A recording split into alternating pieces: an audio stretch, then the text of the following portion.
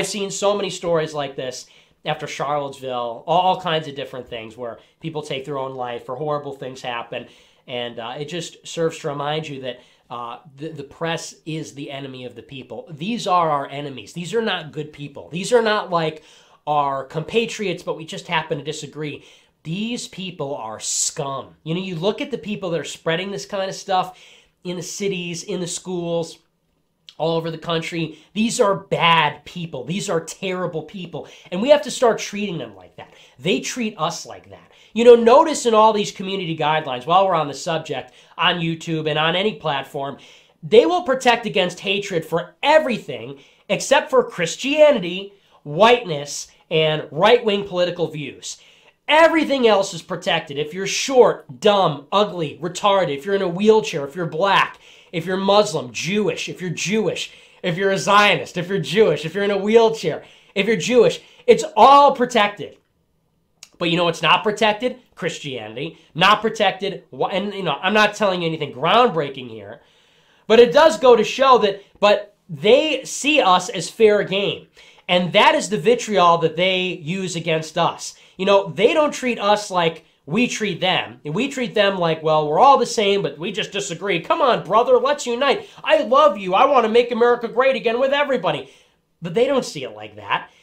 If you're even like Christian, they'll call you Nazi scum. You should be doxxed. You should be hung from a land. That's what they say to people. That's what they say to us. That's what they say to me. I'm not a bad guy. I'm not a hater. I'm a good guy. I am a nice guy, okay? All right? I'm a cool guy. Ask anybody. Ask any of my friends. I'm pretty nice, all right? I'm a cool guy. I'm a nice enough guy. But they will say, Nazi scum, we'll hang you from a lamppost. You should be doxxed. You know, horrible, nasty things. And you know what? We're not saying that about them because, oh, well, we just have to because they're saying that about us, golden rule style. But it's because these people are actually in the wrong.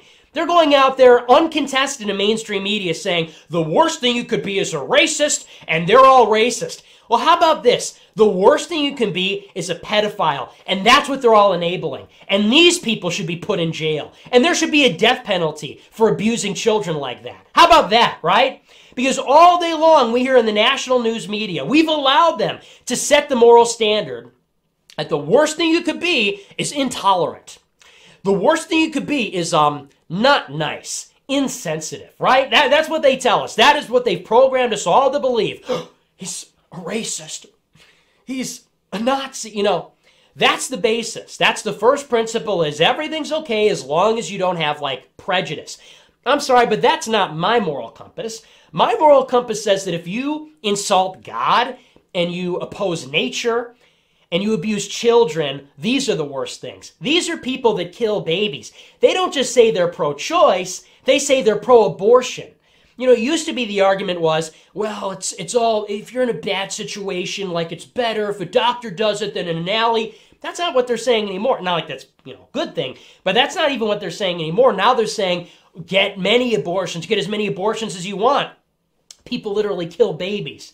You know, and even 10 years ago, the argument used to be, two consenting adults just want to get married. Who cares what they're doing in the privacy of their own bedrooms? It's not in the bedroom anymore.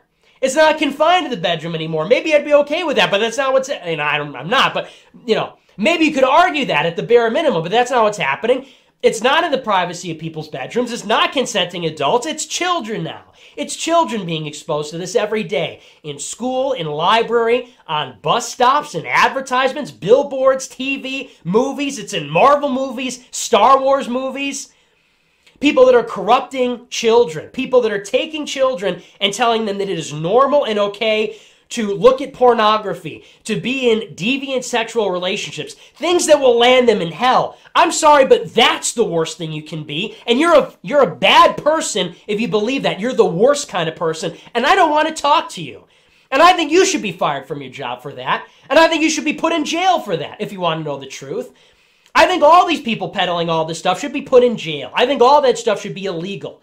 You know, pornography's been in the news lately because of that letter that was drafted by Jim Banks and a few other Congress people. Let's talk about pornography. You've got people that make money off of trapping children, making them addicted to masturbating to deviant sexual acts on the internet. They make money off of that. You've got people with mansions that have addresses, by the way, millionaires, multi-millionaires, because they have built algorithms that will lure in and trap children into watching lewd sexual acts, manipulating how their brain works. People are millionaires off of this. And people are concerned because what? Roseanne Barr said that, what's her name is a monkey, right?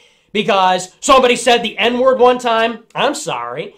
But at a certain point, we as a society must say that killing babies, getting children addicted to pornography, chemically castrating children, landing people in hell, eliminating people's chances at salvation, insulting God is worse than being insensitive. It's time to say that.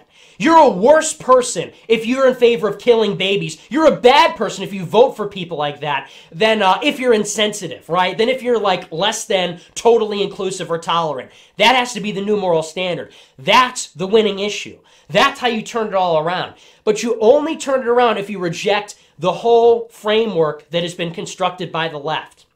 We've been playing their game for too long, where we say being racist is the worst thing you can be, and I'm not a racist. You call me that, but I reject your accusation.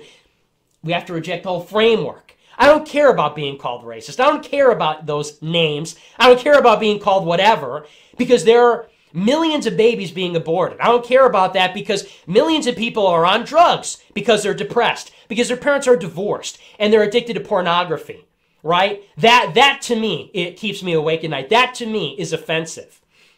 You know, so call me whatever you want. But that is the only way that we can win, is by completely reversing and making the case, making a compelling, assertive case for our worldview from our worldview and not from theirs. So I see this drag queen story hour stuff. I see this, a young man who I think actually was homosexual even, but he even, as a homosexual, saw that this was wrong, who took his own life because the media did all this stuff, and it just goes to show who we're dealing with and what the message has to be.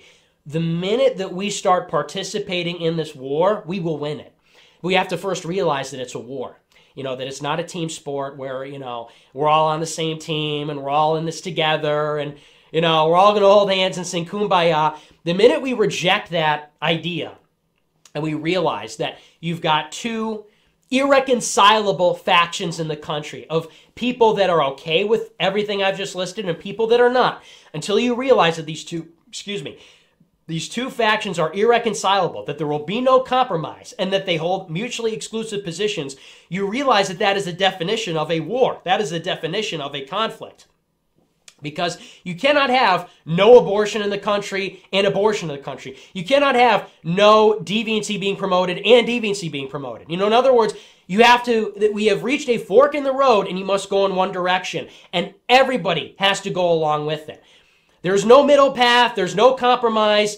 You know, you have to choose at a certain point what kind of society you want to live in. And some people want to go one way and some people want to go the other way. But one thing's clear, everybody's going to go wherever we choose to go. The other side will be subdued and dominated with the use of force. We're seeing that. Eventually it's laws, it's gun to your head, you are going to support this. You know, that's what we're talking about. That is not everybody coming together and finding, you know, some kind of common thing and we're all bleeding red, white, and blue. That is, at a certain point, the liberal elite will hold a gun to your head and say, this is going to be the society, and you're going to like it, and you're going to participate in it, and you're going to be okay with it, and you're going to talk like this, and you're going to act like this, and you're not going to question it, and so on. And the minute we realize that that's a paradigm, we're going to pull out our gun, you know, metaphorically, rhetorically. It's symbolizing, you know, politics, symbolizing, like, assertive rhetoric, assertive policy making.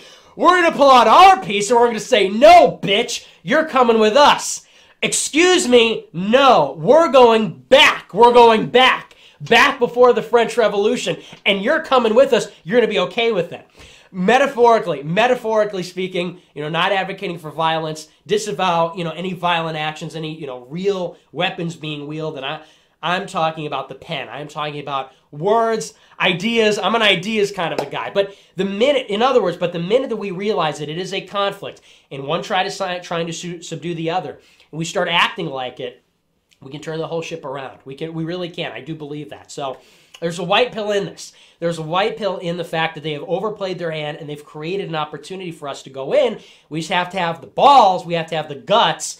We have to be smart. We have to have the brains to capitalize, take advantage, and win. I think we can win. But that is what happened in Brisbane. Very, very tragic. We're pressing F for Wilson Gavin, and hopefully we see more stuff like this. But